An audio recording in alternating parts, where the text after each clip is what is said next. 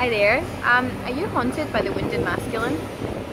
As a woman, I think sometimes we can find ourselves surrounded by physical representations of the wounded masculine, and we end up in this sort of like rescuer role, or we try to like save these people or heal these people, or try to like we project outward and start to try to fix things about them or blame them for things, rather than realising that we keep attracting this because of something that's unhealed within us.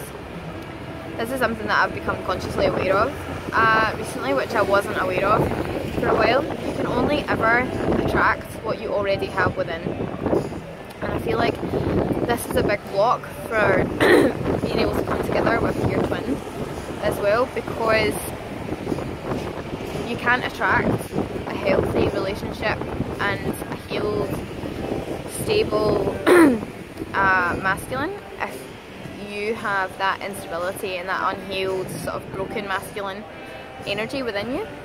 I realise this is part of like the craving that I've had for like a deep connection with someone. It's not just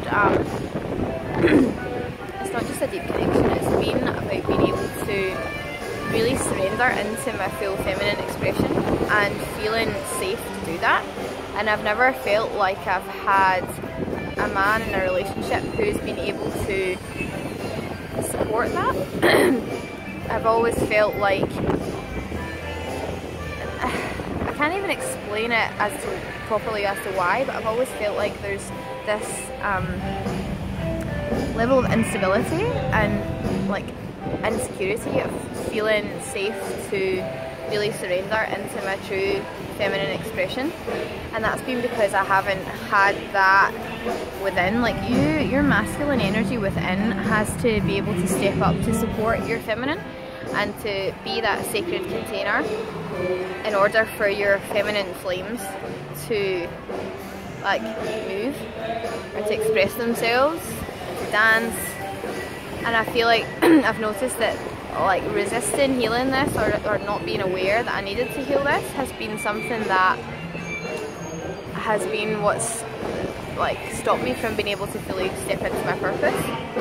And it might resonate with some other people. It's not been about not believing in myself or not, I mean, yeah, on the surface some of it's been about having the money, but really it's not been about having the money. It's been about feeling safe enough and trusting that I'll receive from that, and that's all about the masculine energy inside you. I feel like there are a lot of women that are really craving that level of connection in relationships, and they don't realise that this is actually what's blocking them from being able to receive that. So yeah, it's all about healing that broken energy. And you can often feel like your masculine twin is not supporting you on the outside either, so you might be stuck in this loop of constantly attracting wounded masculine relationships, but also it's the same reason why you're not seeing your twin support you on the outside, because your internal masculine energy is not supporting you. So once you start to allow that energy to step up and support you, you'll start to see more support in the 3D from your twin. And it's interesting as well because we feel like sometimes that they're not supporting us, but their energy is always all around us and it's always there supporting us even if we don't see it. It is what's guiding us as along with our own soul. It's what's guiding us through this process. And like, I don't know if you feel this, but I felt like I've been guided to do certain things at certain times. Like now it's really coming into that this is what I need to heal in the present moment and release my attachment to the wounded masculine. So yeah, so I just thought this would maybe resonate with some people and maybe put a light bulb on for some people that this is what they need to do as well. So yeah, so thank you.